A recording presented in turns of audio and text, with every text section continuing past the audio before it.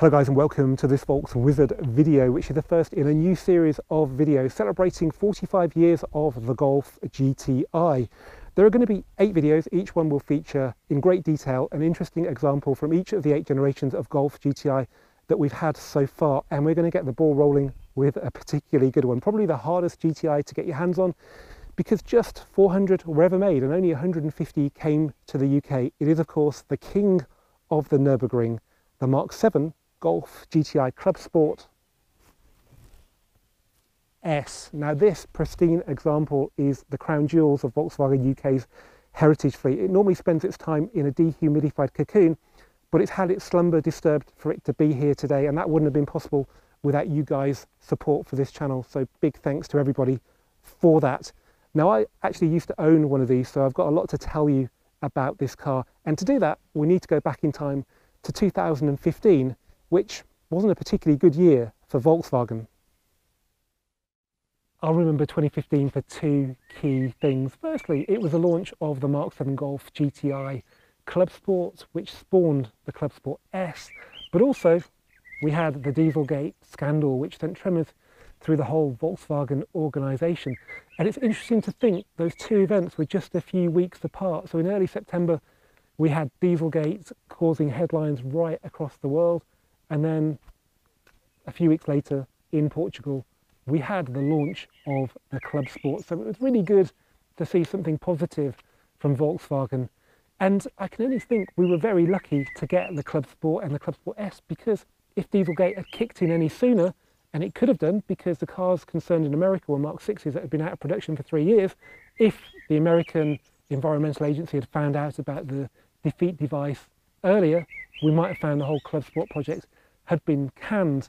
So looking back now, these cars are even more important than they were back then. And you can see from what's come out of Wolfsburg since, I don't think we'll see anything like this ever again. There's no talk of a ring record Mark 8. The Edition 45 is mechanically the same as the Clubsport, which is still good. I mean, they're great cars, but they just don't seem to be as special as the Clubsport. I watched that review of the launch. I think it was the one by Dan Prosser when he worked at Evo, and I was pretty sold on the Clubsport. I swore I'd never buy another Volkswagen again after the trouble I had with my Mark 7 Golf R, but aerodynamically honed body, bucket seats, Cup 2 tyres like a Bugatti Veyron. I had to have that car. While Dan was in Portugal, he interviewed Carsten Stebstadt, who was the chassis engineer on the Clubsport project, and Carsten goes back a long way in the industry. First thing I'd heard he'd done was the Mark 1 Ford Focus chassis, which was an amazing chassis on a very mundane car. Made the Mark 4 Golf drive like a wheelbarrow. And he'd done GT cars for Porsche, but he'd also done the Mark 5 Golf GTI chassis. And that was basically the reason why the GTI had its return to form. Pretty much straight away, I started trying to buy one, but I don't think you could have until early 2016.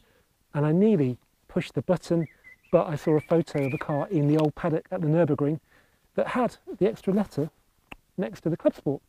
And a bit of research revealed that Volkswagen were going out to claim the front-wheel drive lap record at the Nürburgring's Nordschleife. They were doing that with a stripped-out version of the Clubsport called the Clubsport S. They were going to build them in very limited numbers, and that was it. There wasn't an awful lot going on in the news about it, but there was when they actually got the record, which happened a few weeks later. Test driver and racing driver Benny Leuchter did a lap in 7 minutes 49 and 21, taking the lap record away from Honda. So of course there was a big media outpouring of all this. That was it. The car was an instant legend even before you could buy one. It turned out they were coming to the UK, just 150, although out of the 400 in total, that was quite a big chunk of cars. They were 33,995, there were no options to be had, and just 3 colours, red, white and black. And of course, I really, really wanted one. So with no discount to be had, it was just a question of finding a dealer that would let you have one, because with 150 cars, that's probably one per dealer max. I think some dealers didn't even get them. So I gradually got further and further away from the Midlands before I could find a dealer that would let me have one.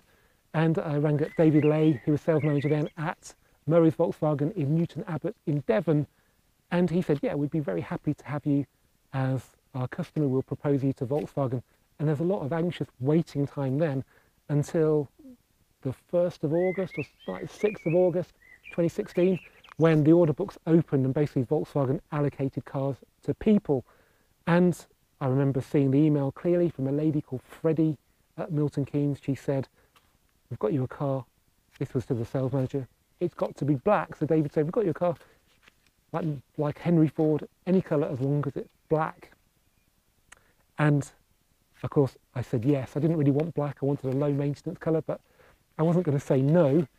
So after that there was a lot of waiting involved. The waiting was made even more painful when I went to a Pistonhead 40th anniversary of the Golf GTI event at Milton Keynes, where they had a Clubsport there. It was a white left-hand drive car, and it had, weirdly, parking sensors on it, which actually not part of the spec. There was a UK launch as well, which involved a grey one, which wasn't even a colour for the car, and that was at Crickhowell in South Wales. And that car also went to the NURBURGRING with Rory Reid, where he drove around chasing supercars with Sabine Schmitz. I forgot to say, just after the lap record was announced and they announced you could buy the car, there was an international launch at the Nürburgring, and my good friend Neil Burkitt, who was editor of Volkswagen Driver magazine, went on that. Neil had never been to the ring before, and his first experience of it was driving a Clubsport S around in convoy with Benny Leuchter. When he got back, I asked him what he thought of the car, and he just gave me 3 letters to tell me what he thought of it. W, T and F. Now, if you know Neil, that's not his style at all, so you can tell how blown away he was by the event and the car. He came back with a little souvenir given to all the press, which I acquired off him. It's the wooden circuit map of the Nordschleife, signed by the test driver Benny Leuchter. It's got the time on it there, and it's got a signature as well, Hans Joachim Stuck, who's the famous German racing driver and Volkswagen ambassador. My order went in August, and the Pistonheads event was August as well, and then not a lot happened until my car arrived in December. It coincided with 2 things. Firstly, Benny had been around the ring in October and beaten his own time by 2 seconds, so it's 7:47.19. That was embargoed until the December. It was a real nice touch for it to become public just as the cars were being picked up by customers like me. Also, Evo magazine, I think, had the funny grey car for their Car of the Year test in probably the late summer, and they put it second behind a Porsche 911R. That was an incredible outcome for Volkswagen. So yeah, I had my car for just under 2 years, did about 5,000 miles in it.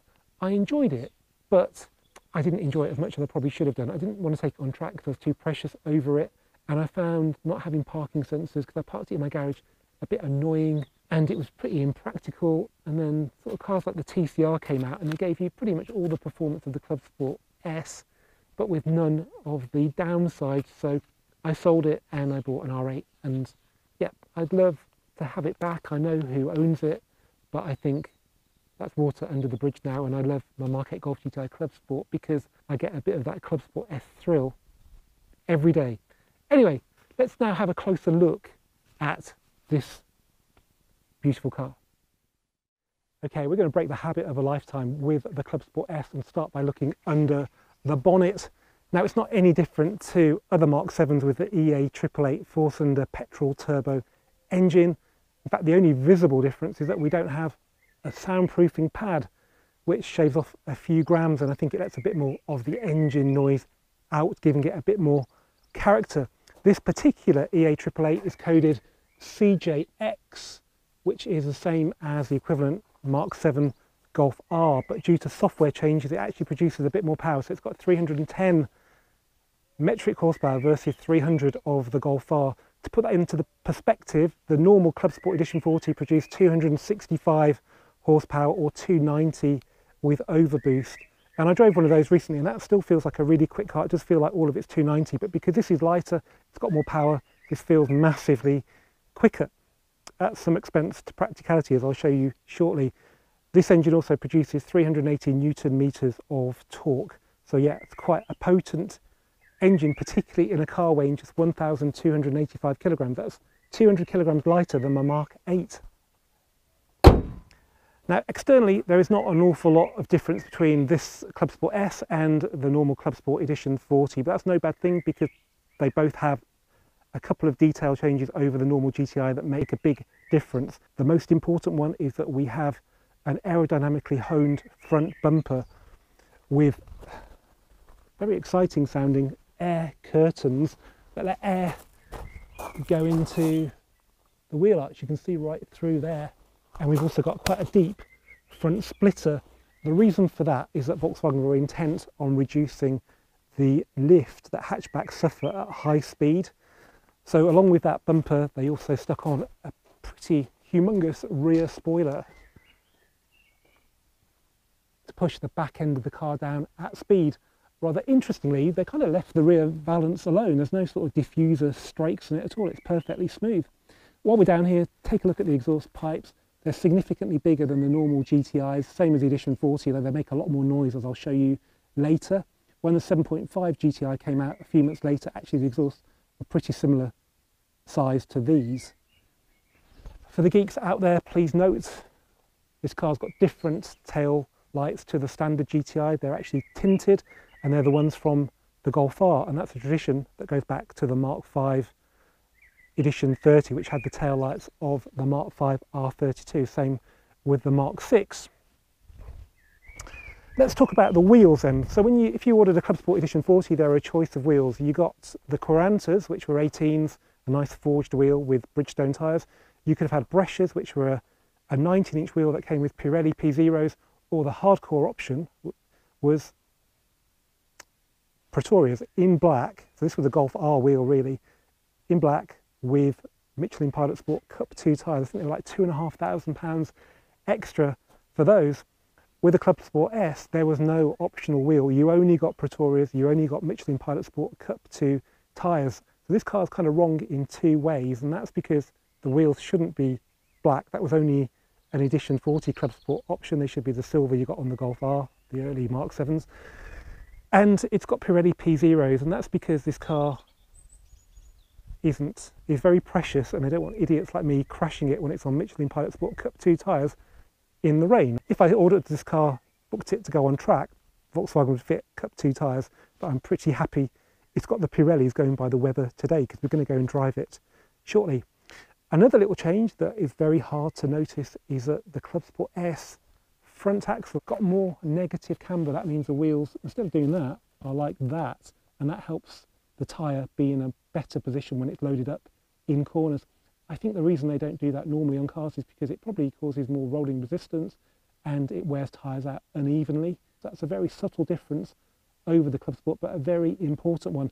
And it's important because they had to re-engineer, they call it the knuckles, but it's basically the hub, and that was specific to this car. It's also got an aluminium subframe, which they made a big song and dance about, but you kind of didn't think it was that great when you realised that every single Audi A3 that was being made at the same time, whatever engine it had an aluminium subframe. But yeah, it's cool to have it on this car. It's a little bit stiffer.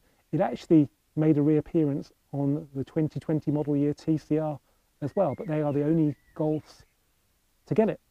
Now let's talk about the brakes then. So I probably in many years ago called these bigger than the normal Edition 40, but they're not. They're actually 340mm, that's the same as the GTI Performance and the Clubsport Edition 40. But importantly, they are two-piece brakes, which means they're very good at dissipating heat. The calipers are the same as the ones on the GTI Performance and Edition 40, but rather coolly, instead of saying GTI, which is still quite nice, they say Clubsport S on them. And of course, that's reflected in the logo on the side of the car there with that magic S that enticed me all those years ago in the paddock at the NURBURGRING. Right, let's have a look inside, starting with the boot. I don't normally start with the boot, but this is why. Take a look at that. That's probably one of the best Clubsport S angles, where you just see right through to the back of the front seats with their cutouts. So yeah, we are missing a spare wheel, we are missing toolkit, we are missing boot floor, we are missing parcel shelf, we are missing rear seat belts, and of course, we are missing rear seats, all to save weight.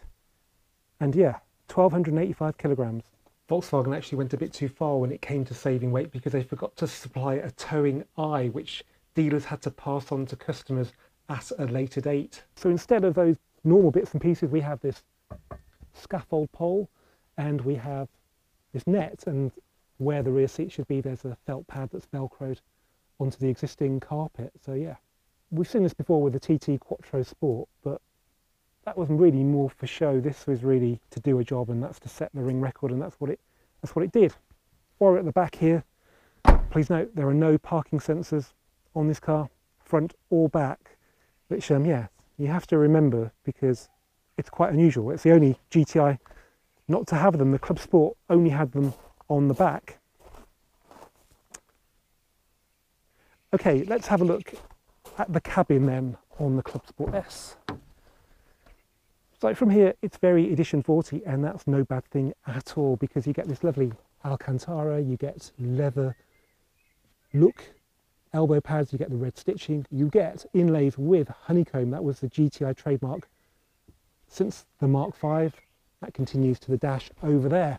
Standard on the Club Sport S, optional on the Club Sport Edition 40 are these incredible Recaro bucket seats that make the ones you get in the Mark 8 with their fixed headrests, and yeah, and make them look pretty rubbish really. And I love the way you can tilt them forward with that integrated lever. We've got stainless pedals, 3 of them. Please note there is no DSG option on this car. And we've got GTI floor mats with a thick red stripe and the GTI logo on there. Right, let me get in the car and give you a better look. Okay, the first thing that you notice when you're installed in the hot seat of the Club Sport S is how well the Recaro bucket seats support you, particularly with their lower bolsters, which are pinching my thighs together. I'm not the biggest bloke in the world, but if I was only a little bit bigger, I'd probably feel quite uncomfortable in these seats. But I wouldn't expect the car to give me any sympathy. It would just say go and lose some weight like it already has. Elsewhere, it's pretty standard late Mark 7 GTI. So we've got Apple CarPlay and Android Auto with App Connect. We've got navigation. We've even got heated seats, which were standard on the GTIs by this point, but they seem a bit incongruous in this stripped out car. You can actually get Club Sport Edition 40s that don't have heated seats. There were no options to upgrade the infotainment to the bigger screen. The only option was to delete the climate. So there are some cars with slightly different knobs that are pretty cool because they don't have any of the AC function, which I think is a very rare thing on a Mark 7. Down here we have the probably only unique bit, which is the integration of the unique number into the center console on this piece of aluminium.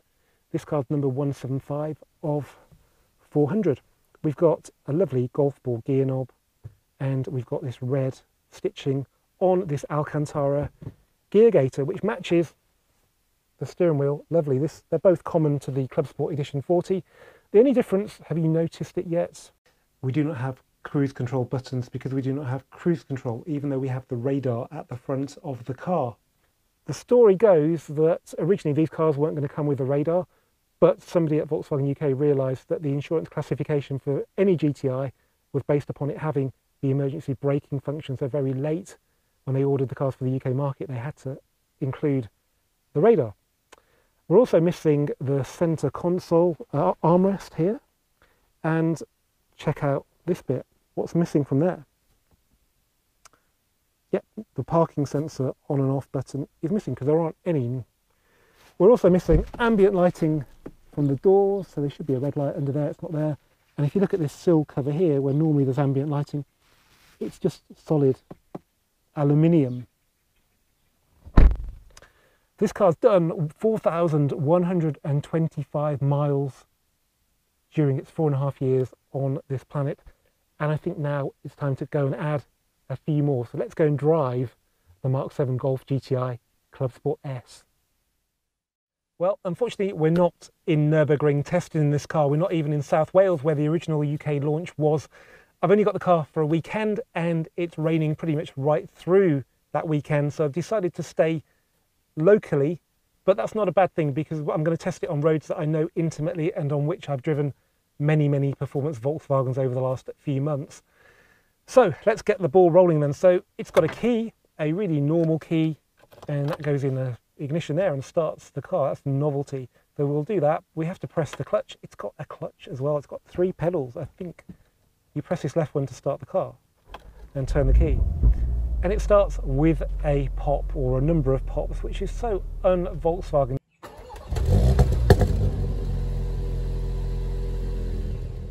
GTIs have been mute up until this point, and this car's got more exhaust flatulence than you probably really want, particularly when you're in race mode. Other little things with the Clubsport S is that we've got a start-stop system, but it starts in the off mode, so you have to turn it on if you want it, which I'm sure a lot of people are very envious of, probably more so than the Alcantara steering wheel. But it's just a little sign that the engineers have got a sense of humour. The other thing is we have the ring mode, but it's not branded Nürburgring like it is on the Mark 8. It's basically the individual mode. If you reset it, it doesn't put everything into normal. It puts the dampers into comfort and everything else into race. And that's because when Benny Leuchter, the test driver, did the Nürburgring lap record, that's how he ran the car, because he used the curbs a lot, and that's pretty much like driving on a British B road because they're so bad. The other little change with this car is that we don't have sport mode. We have race mode. Normally that's the preserve of the R, but no, on this car it is race, not sport. We don't have electric folding mirrors, which I should have mentioned earlier. They're electric adjust, but they don't fold in, which you might find a bit of a pain when you park it in your garage. Also, we don't have parking sensors, which is a pain for the same reason, but we don't need to worry about that today.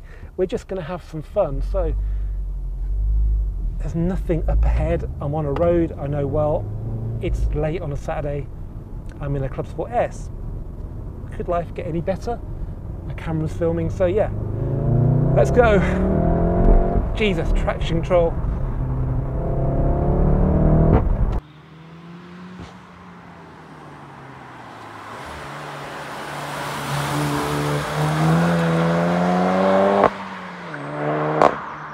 It's so flatulent. It's had a tin of baked beans. It just wants to fart all the time, and it's a manual. Nobody's told it it's a manual. Why is it doing a DSG farts? It's hilarious. Okay, it's a bit quieter in other modes, thankfully.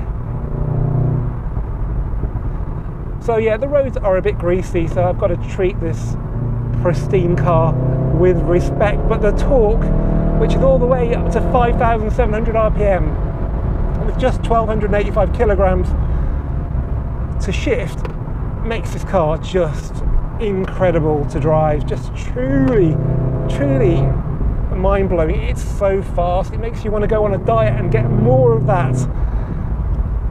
The gearbox, I don't normally like manuals. I've moved on to DSGs, but this car makes me want a manual again. It's incredibly slick, and the clutch is lovely and light, just like the car. A bit of dry tarmac there, and it explodes out of the corner.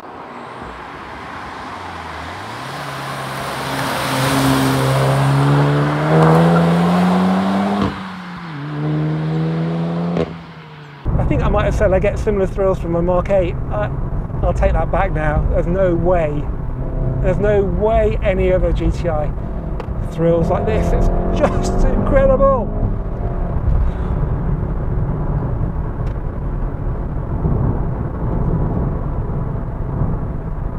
Incredible. Yeah, the brakes are pretty good too, although I've heard reports they're not necessarily going to like track days that are longer than about 8 minutes. I'd honestly forgotten how mental this car is.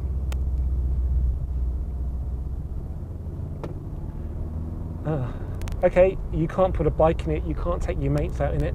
You have to be really careful when you park it. You have to be really careful where you park it, because these seats are worth about £6,000. But yeah, it's a very good GTI to start this 45 years of GTI series with. And yeah, I'm a bit emotional actually, because I had this car, I didn't use it that well properly, I sold it, and now I'm actually quite sad. And they're sort of 40 grand now. They're much more than they were when they were new for a good low miler. So I don't think I'll ever be able to afford one again. So it's big thanks to Volkswagen UK for trusting me with this utterly beautiful, pristine example, which I wouldn't have got without you guys' support. So again, thanks to you guys for all your help. And I hope you've enjoyed this video. If you have, give it a thumbs up, please comment, please share, please subscribe, and I'll see you for the next one. If I ever stop driving this amazing car.